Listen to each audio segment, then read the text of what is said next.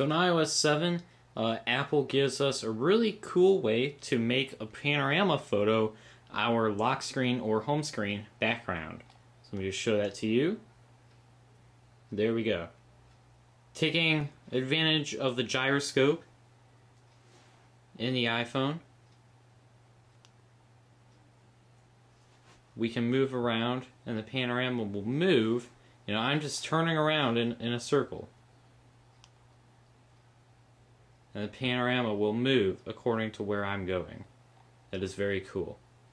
And this also works, and you know, you could tell the contrast, or not contrast, but context is what I meant to say.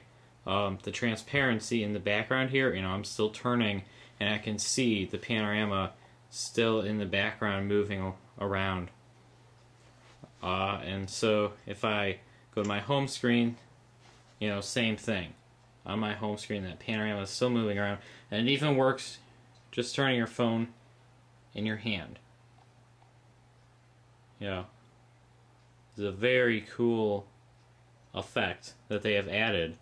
So to do this, to take advantage of this, just go to your settings, go to your wallpaper settings, right here in brightness and wallpaper, choose a wallpaper, and this time select a panoramic.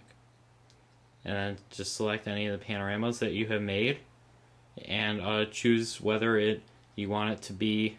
Well, it'll give you a preview first of all, and then you can choose whether you want it to be home screen, lock screen, or both.